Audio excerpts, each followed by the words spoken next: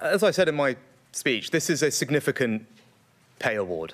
It's one of the most significant we've had in decades, and it is costing billions of pounds more than the government had budgeted for, and that has consequences. If we're going to prioritise paying public sector workers more, that money has to come from somewhere else, because I'm not prepared to put up people's taxes, and I don't think it would be responsible or right to borrow more, because that would just make inflation worse. So what we have done are two things to find this money. The first is we're going to increase the charges that we have for migrants who are coming to this country when they apply for visas, and indeed something called the Immigration Health Surcharge, which is the levy that they pay to access the NHS. So all of those fees are going to go up, and that will raise over £1 billion.